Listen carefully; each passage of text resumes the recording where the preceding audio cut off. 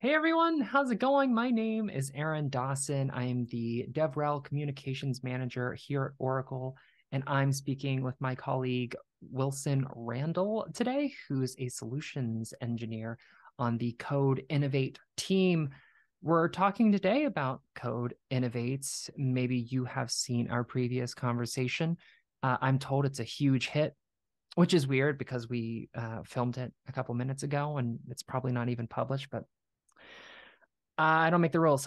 So in our previous video, we talked about what Code Innovate is. In this session, we just want to dive a little deeper and talk about the customer journey. Customer, even though there's, as we covered, really no financial transaction to speak of, for someone who's coming to Code Innovate, asking for help and resources to solve a challenge that they're facing. So in this video, we want to talk about what that customer journey looks like from end to end, timing, this kind of thing. So Wilson, I'll just turn it over to you. Also, hi, how's it going? How are you?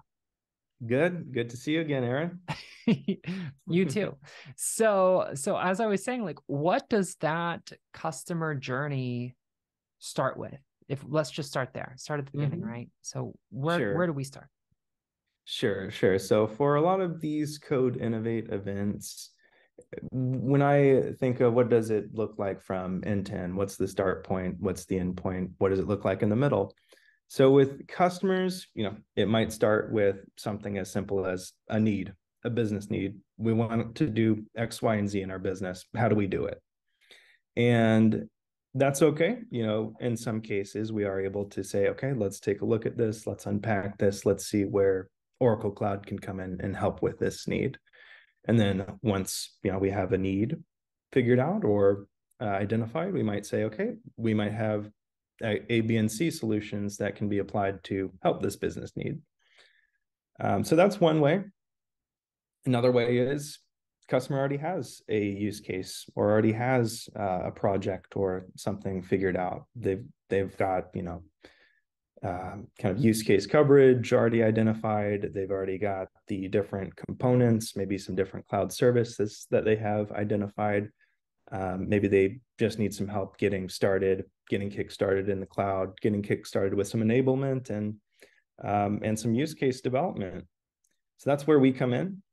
So with either one of those, what it looks like from where we take it from there.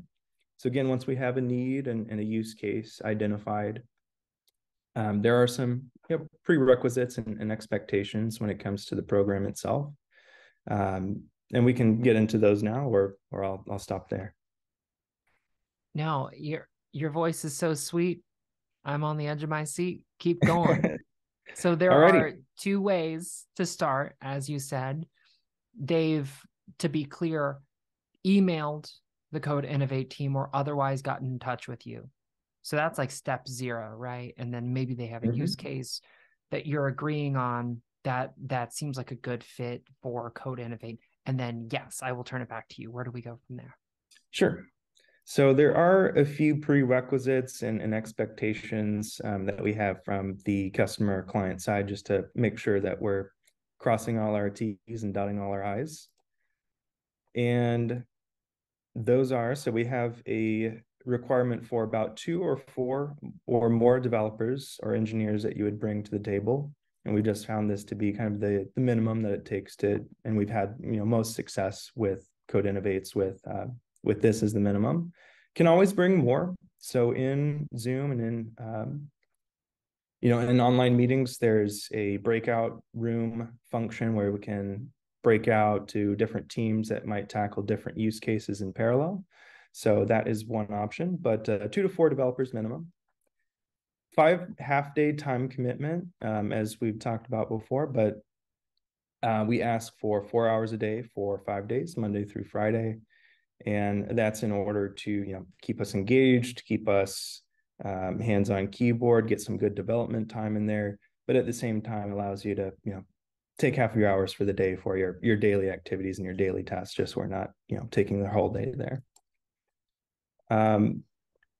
we bring your use case to the table. So this isn't something where we say, okay, we're going to build this use case and we have this already figured out and you're going to go through step 1, 2, and 3.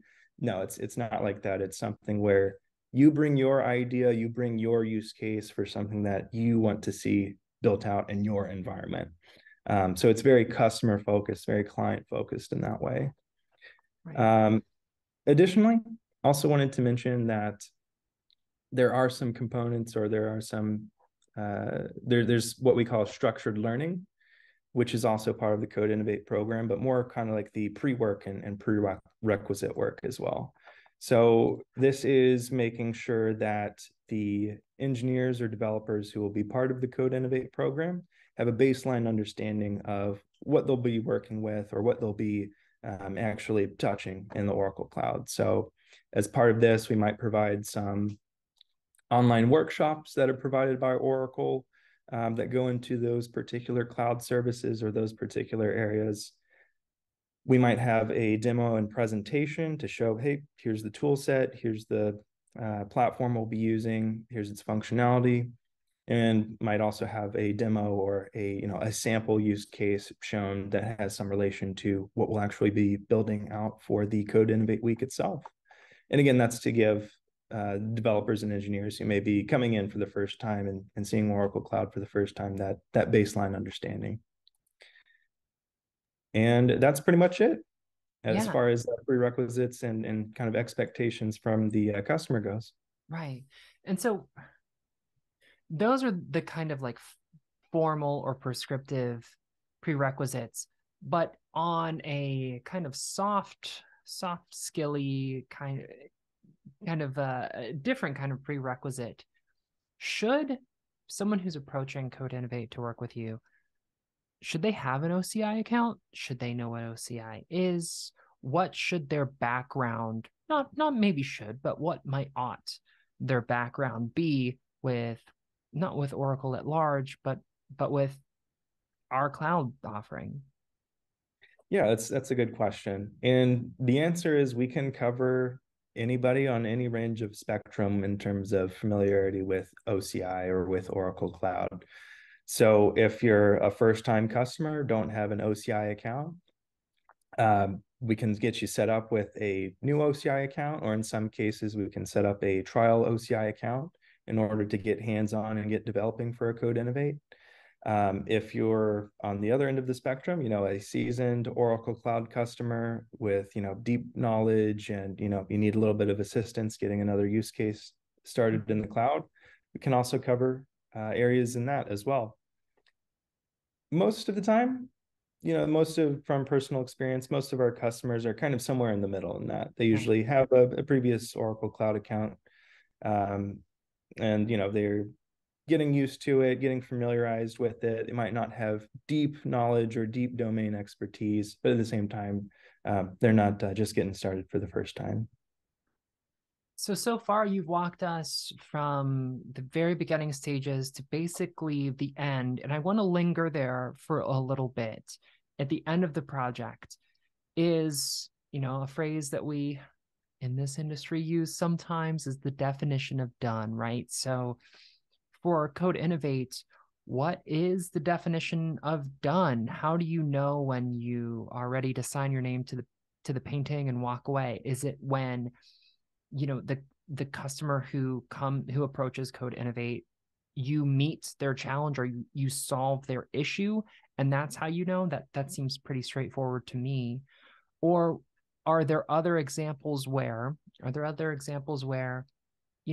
someone's come to you and said, we have this challenge, or we'd like to develop this thing, and in those breakout rooms, in those half days, in their communication with you over time, they see and you see an evolution of what a definition of done is? Does charting that course ever change, or is it always, hey, we have this problem, can you help us? Yes, we will help you. Congrats, you have a solved problem thing. I truly don't know the answer to this. Like, how does that look like? What does that look like? The course almost always changes in terms of what is done. And on a few layers. So to kind of answer that question, what does done look like in terms of Code Innovate? So first step and kind of the first pass done is, okay, we've worked with the customer, we've worked with you building out this solution during this week. We've given our lightning talk presentation, we have our deliverables, we have our first pass prototype. Done. Okay, Code Innovate program done. But the engagement doesn't necessarily stop there. Okay. It's not something where, oh, Code Innovate's done, we just cut you loose, bye-bye, have a good time. No, in some cases, we do stay engaged with the customer and make sure, check in, say, hey, is everything okay? Cool. Or they might reach out to us and say, hey, is everything, or we've got, this issue, or, that we can see this improvement coming off of our work last week during Code Innovate. And then on a deeper level, what does done look like from, a solution standpoint or from a customer standpoint? Well, when that workload goes into production, when they actually start using it, when you actually use it in a real life situation. So one of the things with Code Innovate is during the week of development, depending on the scope of use case, it might not be something that's production ready at the end of the week. It's more of a first pass prototype, kind of a pilot, making sure that we get something, and it's kind of a jump start to help you or help the customer actually build out something and get into Oracle Cloud. But to actually see a use case go into production, that might be something further down the line, or it might be something where it's ready to go into production at the end of the Code Innovate week. I kind of see that as the very, very end point and kind of the pure definition of success when it comes to helping out a customer. Yeah. Okay, cool. Very last question from me. How large is the Code Innovate team at Oracle? Is it just you in a room with no windows with your head down and these breakout rooms? Or how many folks are you working with? How many different folks are helping others reach whatever use case they bring? Right. So that depends on how many participants or how many developers the customer would bring to a Code Innovate program. So we usually like to map it to no more than, say, 4, 5, or 6 engineers from the customer to 1 engineer from Oracle side. And we just found the most success with kind of smaller groups or smaller breakout rooms, because if you have a lot of engineers in one room, it's just like one person sharing their screen and a lot of other people just kind of looking on in the background. So we like to keep that ratio a little bit lower.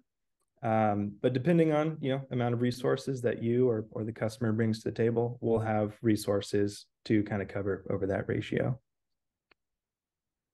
Amazing. So if you, dear viewer, would like to get started working with Wilson, working with the Code Innovate team, there are some things you could do. You could, and this is what I would do. You go to developer.oracle.com, you search for Code Innovate, or you just put that in a search engine.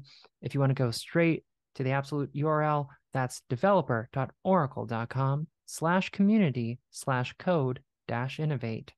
And if you like, and I put a .html on there. Wilson, would you mind reminding us, giving us the email that folks can use to directly get in touch with you? Sure thing. Right you love here. To see it. Okay, cool. So it's just codeinnovate_us_group@oracle.com. Actually, very quickly, so this makes me think, like, who is this bound to a specific region? I see US in the email address. Is that who can apply for now? Yeah, so anyone in North America, that's specifically our bounds, but we've worked with customers and resources from offshore as well, but mainly for NA-based customers, North American-based customers. Okay, cool. Thank you for sharing that. Okay, folks, thank you for joining us. Wilson, thank you again for your time. And again, if you want to get started working with this team, they're doing amazing stuff, for real. Get in touch with them using that email address. Wilson, nice chatting with you. Thank you again. Same to you, Erin. Thank you. Thanks. Bye, everyone.